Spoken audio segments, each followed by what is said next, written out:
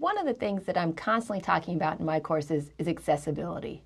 The thing is that I've come to realize is that I can talk about this as much as I want, but it's really up to me to show to you why it's so important for you to make the web as accessible as possible for others. So today we're going to talk about three things. First, I would like to explain what a web accessibility professional does. Second, we're going to talk in depth about how disabilities relate to the web.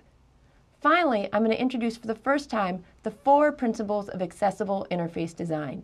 These 4 principles are something that will hopefully guide you throughout the entire time you're making web pages.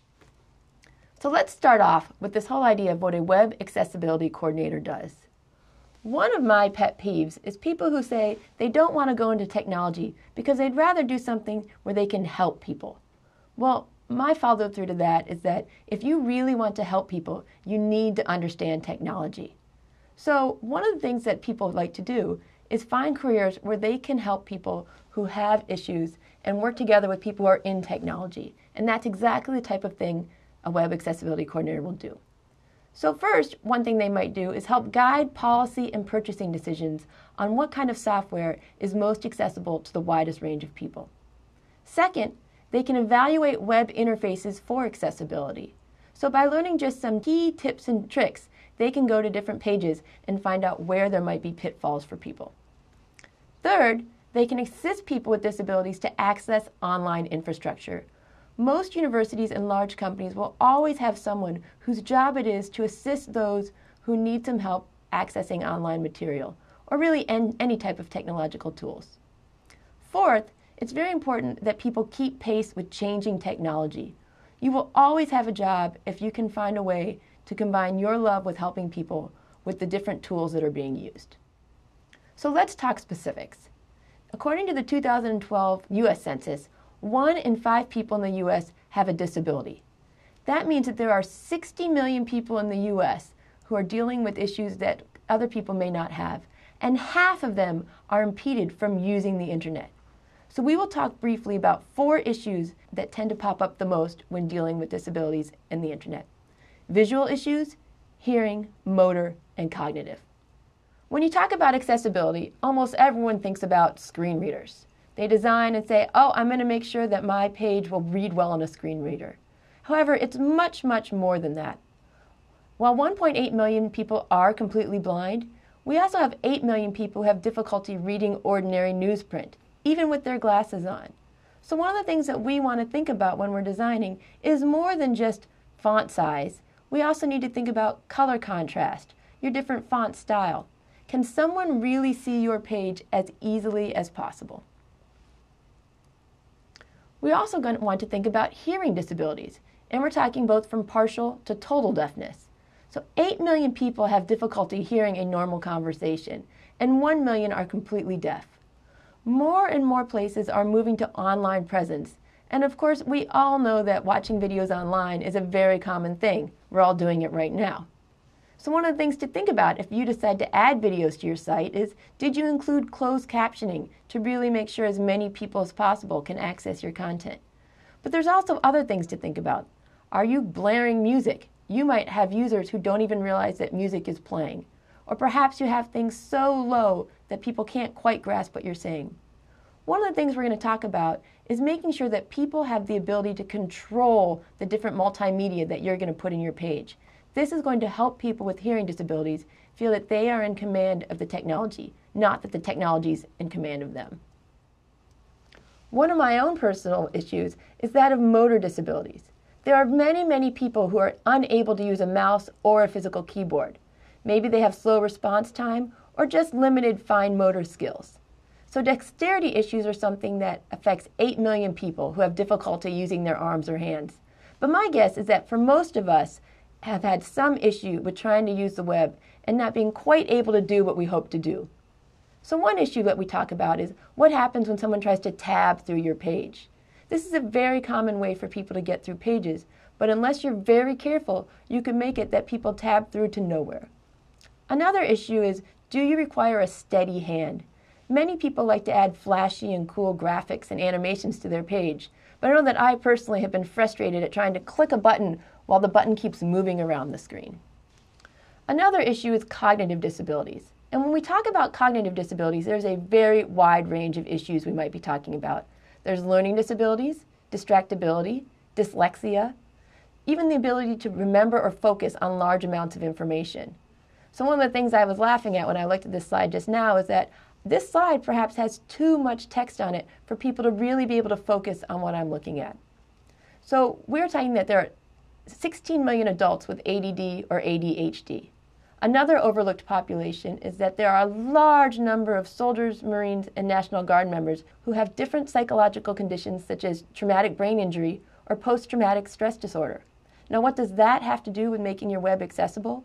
We want to make sure that things are easy to understand, not flashing, not requiring great amounts of concentration. Cognitive disabilities number greater than physical and perceptual disabilities combined, so it's something that you want to think about when you're designing your page, or even if you're just helping other people design theirs. So let's get to specific stats, because nothing helps me convince people more that they want to design for the web than showing them the numbers. So almost 10% of the U.S. population has 2 or more disabilities. 40,000 people in the U.S. are both deaf and blind. So think about trying to access technology when you have those types of issues. 41% of adults 65 and older have a disability. And there are almost 9 million people with disabilities who are poor. 70% of the disabled are underemployed or unemployed. The issue is not that they are not able to do the jobs that are out there. Many times there are roadblocks put up there that they can't get through in order to do jobs that they are very well qualified for. So the web offers unprecedented opportunities for the disabled. Here we are right now, all taking a class online. So education has the benefit in that we teachers can reach as many people as we can. And for students, it means that you have access to resources that you never had before. Many people get their news from online resources, so we want to make sure that we make it as available to everybody. Commerce I find particularly interesting because many places have online presences, but are they even realizing that they're alienating such a large customer base? And of course, the social benefits of the web are easy to see. So many people have created more friends online than they actually have in real life. So the benefits of the web are amplified for the disabled. People who before could not access education, news, commerce, or social interaction are now able to do that. So the web is an enabling technology, and we want to make sure that we continue to make it so. So hopefully I've convinced you just from a human standpoint that it's important to make your web pages accessible. But there are, of course, legal aspects as well. The Department of Justice is in the process of updating the Americans with Disabilities Act to include online resources of state and local entities. What this means is that universities, state governments, local governments, all need to make sure that the information they have online is accessible to everyone. There are many instances of case law where individuals or groups have filed civil complaints against universities, companies, because they feel that their products are not accessible to people in a way that it should be. So let's just review this for a second. What is web accessibility? What it is making sure that you're making your web accessible for the widest possible audience. This includes people with permanent disabilities and those with temporary disabilities. Currently, the online infrastructure, while a wonderful resource, is hostile to those with disabilities. Another issue you want to think about is that accessibility is inseparable from search engine optimization, mobile technology, and usability. Improve one of these things and you can improve all the others. So what's the best way to accomplish accessibility? It's adherence to standards. As you start now, you're at the very beginning of your web career. It's the perfect time for you to learn the best possible tags and the best possible ways to make your page accessible. These standards are going to come from the W3C Web Content Accessibility Guidelines. These are called WCAG. And these guidelines are principle, not technology-based. What this means is that you don't need to go out and find the greatest language or the greatest technology to make your page accessible. Instead, you really just need to follow 4 principles as you design your sites. Is my site perceivable? Is it operable? Is it understandable? And is it robust? We'll be talking about these 4 principles throughout our entire course. So let's review quickly. I know that right now you're just starting your web design career and it can be overwhelming. But I'm really hoping that one of the things you'll make sure that you do is design with accessibility in mind. It is the right thing to do for so many reasons. Whether it's because you really want to reach out to the largest customer base you can, or because legally it's required, the important thing is make sure you do it. And the great thing is, accessible design is actually pretty straightforward. All you need to do is adhere to standards. The reason that many pages are inaccessible is because they're trying to be flashy and cool and do things that aren't quite yet fully implemented to standards. So finally, as we go through this class, make sure you pay special attention to the semantics behind HTML tags. These semantics contain special information that are going to make it much easier for people who are using assistive devices to understand the content of your page. Together, we can make sure that the next generation of web developers are designing for the greatest possible audience.